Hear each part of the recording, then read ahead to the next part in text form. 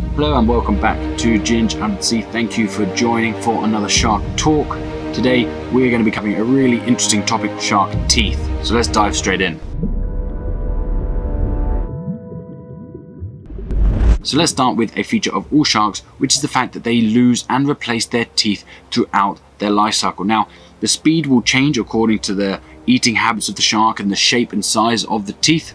However, it's known that some sharks will get through over 35,000 teeth in their lifespan. Now, sharks have multiple rows of teeth in their mouth at any one time, and each one of these rows is on their own sort of little conveyor belt, where as they lose one tooth, that row of teeth on its own, independent from the other teeth, will actually move forward and move the next tooth into position to replace the lost tooth. And this can actually happen in as short as 24 hours for some sharks. And sharks are known to have at least 5 or 6 sets of teeth in their mouth at any one point, with the teeth moving forward into position as they lose their front main teeth. So sharks' teeth are actually embedded in a thin layer of cartilage which is above the jawbone, so they are not embedded into the jaw like ours are. In this video, as this ragged-toothed shark swims past, you can see the number of teeth it has in its mouth, and you can see the rows of teeth ready to move into position if it was to lose any of these front current teeth. Shark teeth are actually unique to each species of shark, and they actually vary according to where in the jaw and on which jaw they are placed. These variations differ according to the diet of the shark species, so actually we can tell a lot about the food source of the shark by looking at its teeth. So there are 4 different types of shark tooth shape. However, lots of different shark teeth do actually fall in between some of these main definitions of shark tooth shapes. The first one is the dense, flattened shark tooth, also known as tooth plates. And this is very common for bottom-dwelling sharks such as the Port Jackson shark and nurse sharks and zebra sharks. And this is because their main food source is crustaceans or other small shelled organisms around the seabed, such as bivalves and mollusks.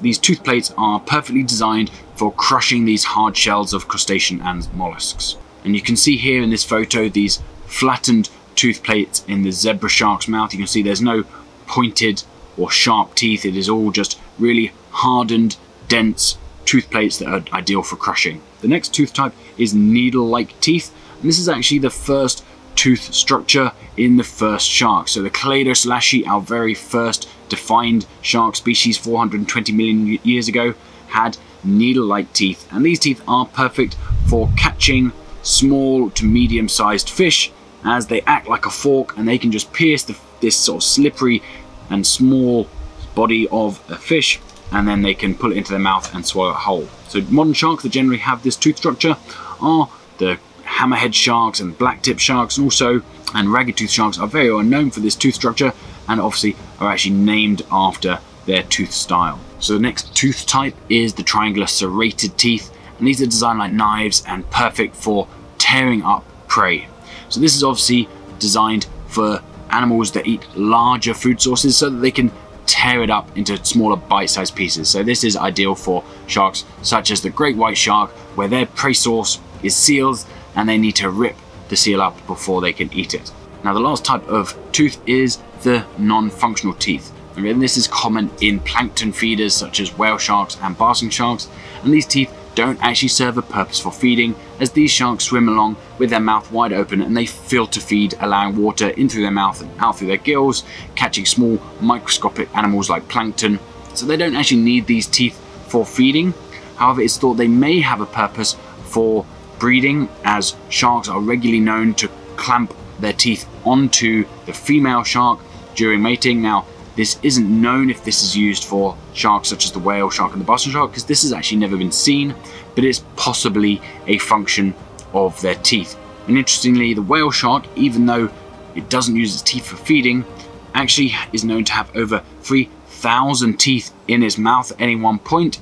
And they are small hook-like teeth, and this is actually where it gets its Latin name, Rhynchodontypus, actually means rasp tooth. So it's actually named after its teeth, even though the vast majority of people probably don't even realize the whale shark has teeth in the first place. So shark teeth are particularly important in historical shark records due to the fact that the shark teeth are generally the only surviving part of the shark over long periods of time. This is due to the fact that the cartilage skeletons of the sharks generally dissolve relatively rapidly in the ocean, where the hard calcium phosphate material of the teeth allows them to actually fossilize and therefore survive and last in the sediment for millions of years for us to use as fossil records.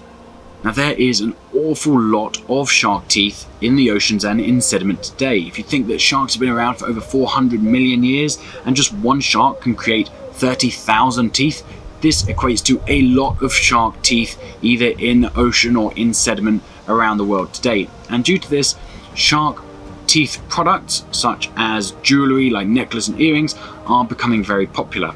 And the vast majority of the time these are not damaging and are fine to buy, but there's a few things you should know. The main thing you should be aware of is to make sure that the shark teeth products you're buying, whether it's earrings or necklace, are fossilized shark teeth. So you'll know this by the color. So fossilized shark teeth are usually black or dark brown or dark gray. This proves this shark was not actively killed for its products, whether it was its teeth or its fins. This shark died thousands, maybe millions of years ago of natural causes, and therefore we can use those teeth to make jewelry. So the thing you should watch out for is any shark products that have white teeth like this.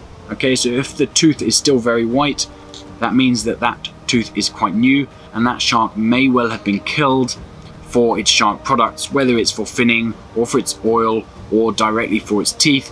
We don't want to encourage any sharks to be killed for their products. Therefore, we should not buy any products where the shark teeth are white. Obviously, if you do find your own shark teeth on a dive or elsewhere and they are white, they may well have just fallen out of a shark's mouth. As we know, they lose them regularly and then drifted down into the sediment.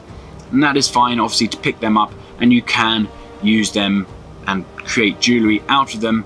But remember, please do not buy any jewelry that has white teeth, as you do not know the source of that tooth, and it may well be that that shark has been killed for shark products, including that tooth that you're about to buy.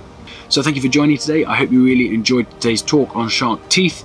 If you got some value out of this video, then please do give it a like on the button below, and don't forget to subscribe to continue learning more about sharks and marine conservation.